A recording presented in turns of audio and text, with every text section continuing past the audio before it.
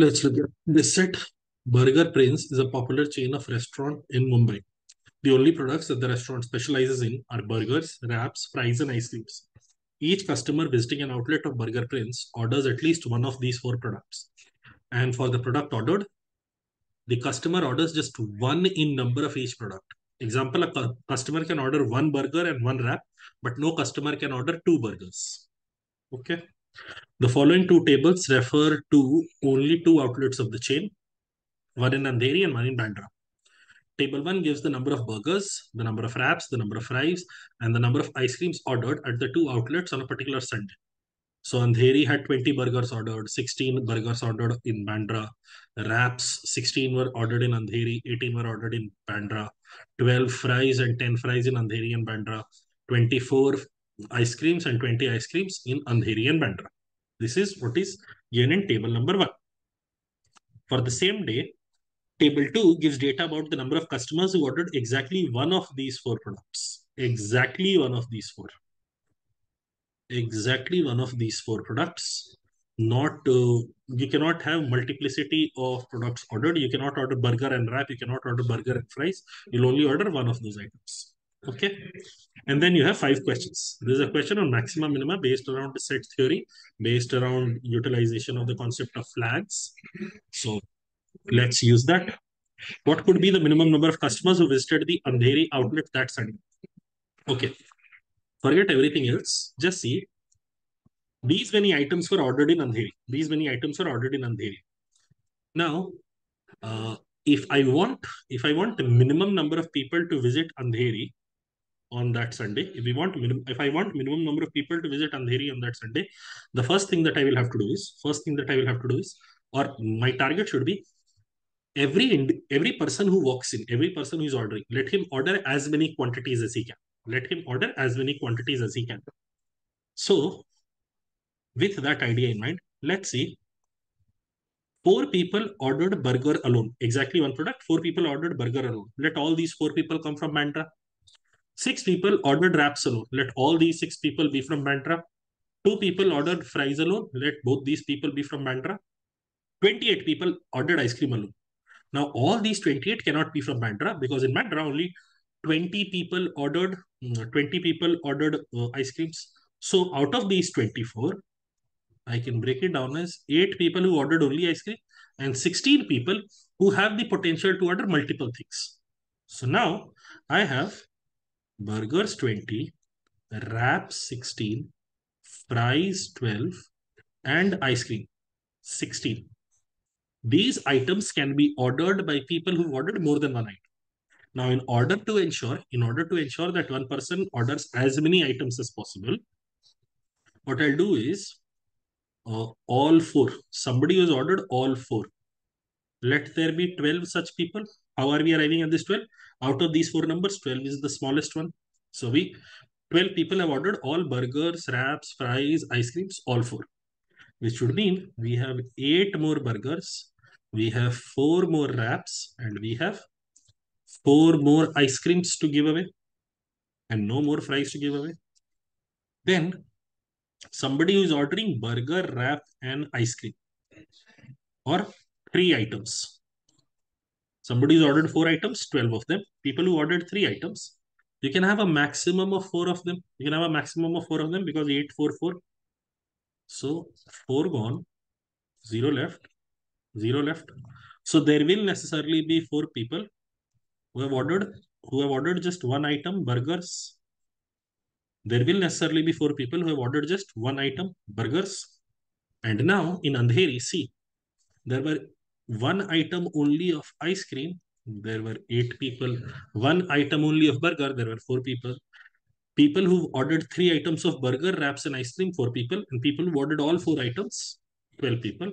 Altogether, minimum number of customers that Andheri had on that Sunday is 28. Minimum number of people that Andheri had on that Sunday is 28. And our objective, our attempt here is to, as in, for this question, the target is, if I want minimum number of people, I would want every person who walks in, the number of items he takes away is as large as possible, while maximizing the overlap of the sets that are mentioned to us, we can reduce the number of people who are visiting Andheri on that Sunday. This takes care of the first question. The beauty of this set is that for every subsequent subpart, you have to go ahead and start your work all over again. Next one now. For that Sunday, what could be the maximum number of customers at both the outlets combined? Maximum number of customers at both the outlets combined. Again, let's see. Number of burgers ordered were 36. Number of wraps ordered were 34. Number of fries ordered were 22. And number of ice creams ordered were 44. Now, out of these items, 4 were ordered by people who ordered exactly one item. So 32 people were there. 32 people were there who ordered burger and something. Now, out of these 34 people, 6 were there who ordered only wraps. So 28 people ordered wraps and something. Out of these 22 people, there were 2 who ordered only fries. So there were 20 people who ordered fries and something. Out of these 44 people, there were 28 people who ordered only ice creams. There were 16 people who ordered ice cream and something. Now see the items ordered by people who ordered multiple items. The total number of items ordered by people who ordered multiple items is 96. 96. If I want the count of people to be more, I would want everyone to take away few items. So what I would want is everyone to take 2 items out of the lot. Either you take burger wrap, or you take burger fries, or you take burger ice cream, or you take wrap fries, or you take wrap ice cream, or you take fries ice cream. You're only ordering 2 items. And given that items are being consumed in steps of 2, these 96 items would imply there were 48 people here. There were 48 people. For these 96 items, there were 48 people. And for these 40 items, there were 40 people. Because these are the items ordered by people who ordered only one item. There are 40 people here. So altogether, maximum count of people who could have visited both the outlets combined will be 88, or that is the answer to this question. Okay, 88. Let's move on to the third question. Let me erase this.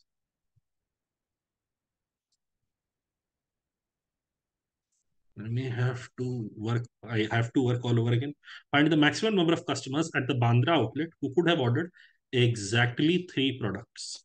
Exactly 3 products. We want maximum number of people at the Bandra outlet who could have ordered exactly 3 products. Okay. Again, we start off with these people who have ordered exactly one product. Let all of them, to the extent possible, let all of them stem from Andheri. 4 from Andheri possible, 6 from Andheri possible, 2 from Andheri possible, 28 from Andheri not possible. Because there are only 24 people who ordered ice creams at Andheri. So out of these 20, 4 are definitely who have ordered only ice cream. And the remaining 16 could have ordered multiple items. So see, burgers, people who could have ordered multiple items at Bandra, 16. People who could have ordered multiple items at Bandra have ordered a wrap also, are 18. Then for fries, you have 10. And for ice creams, you only have 16 such people. Let's add these up, 28 in this, 60. We have managed to reach 60. We have managed to reach 60. Now, I want to ensure that people have ordered exactly 3 products. So these items, this is the count of items with people who have ordered multiple products. If I give away these items in groups of 3, my life would be simple. In groups of 3, number of people would be 20. And how would that be accomplished? We don't really need to get into that mathematics, but in case you're interested, we can go ahead and work that out as well. Let's say there are A people who have ordered burgers and wraps and fries. There are B people who have ordered burgers, wraps, and ice creams. There are C people have ordered burgers, fries, and ice cream. And there are D people who have ordered wraps, fries, and ice cream. Wraps, fries, and ice cream. Now, can I say A plus B plus C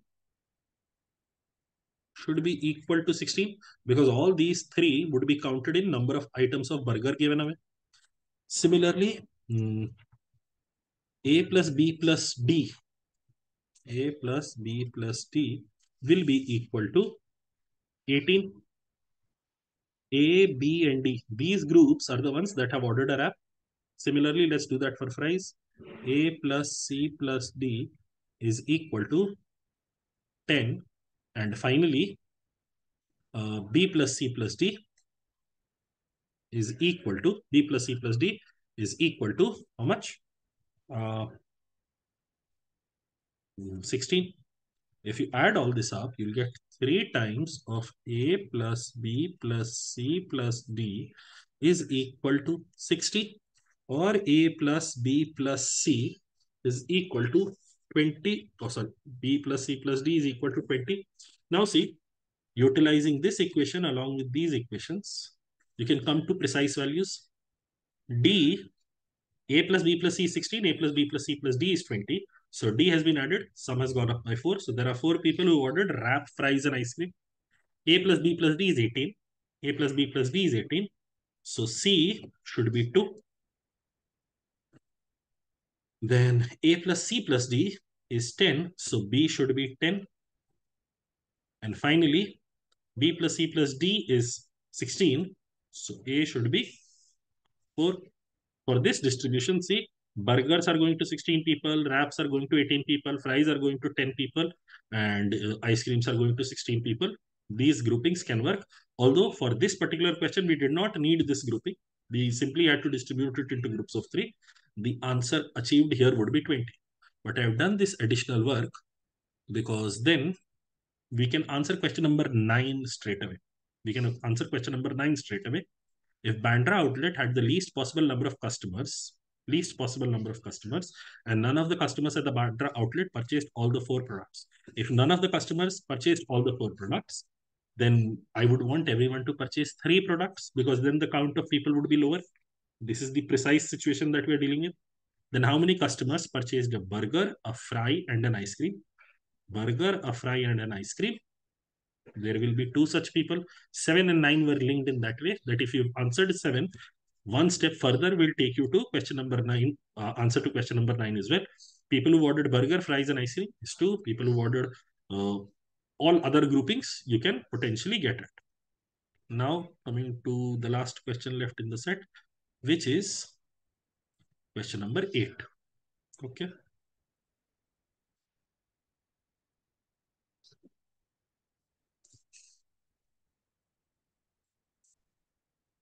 Okay.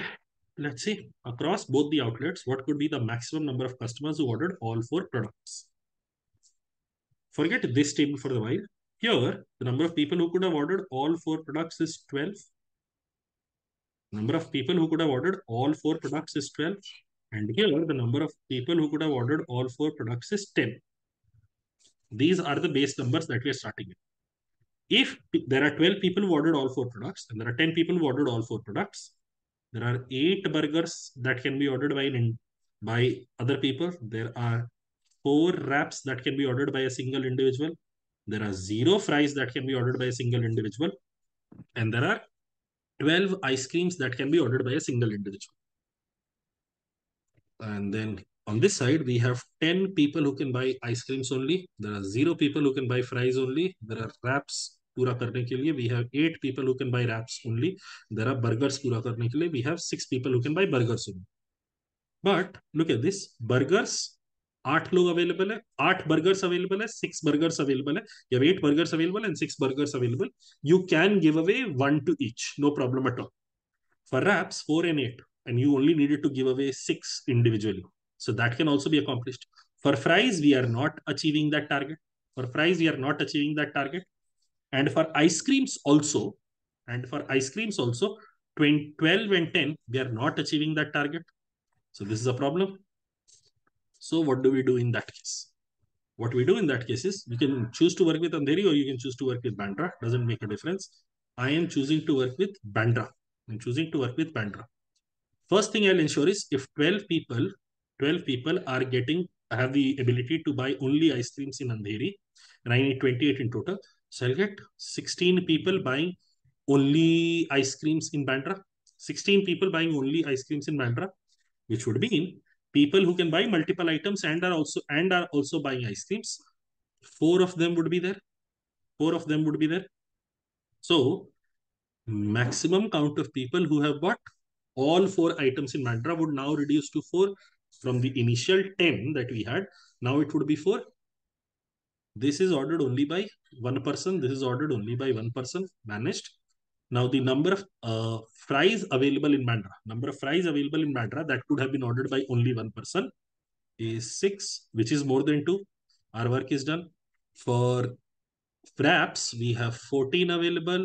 For burgers, we have 12 available. So yes, we can have all these bunch of people. This list can be met. This target can be met.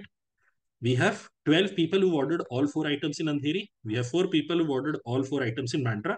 And thereby we can reach an answer of 60. But let's say you are not working with Bandra, you are working with Andheri. So let me get back to that stage. All 10 have ordered. All 10 have ordered. So we are left with 6, 8, 0, and 10 here.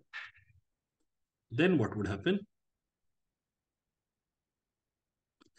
See, 6, 8, 10. All 10 people have ordered here. Now, because I need 18 more, because I need 18 more people who ordered only ice cream. These 10 people can order only ice cream. I need 18 more people who can order only ice cream. There will be 6 people left who have ordered ice creams at Andheri. There will be 6 people left who have ordered ice creams at Andheri and can order other items. So, in this list of people, what is the maximum possible number of people who could have ordered all four items? It will come down to 6. So either it will be 12 plus 4 or it will be 6 plus 10. In either case, the answer is definitely going to be 16. And you have more than enough people available who could have only ordered that particular item. Here the additional people left will be 6. The number of additional items left is 10. Additional items left is 14. We will have more than enough. We will have enough opportunity to give away exactly one product among the items left. So no problem at all. The answer to the 8th question will be 60. This is a question that is beautifully designed to test you on maxima, minima in set theory. And unless you've done that thoroughly, this will prove to be challenging. That will be all.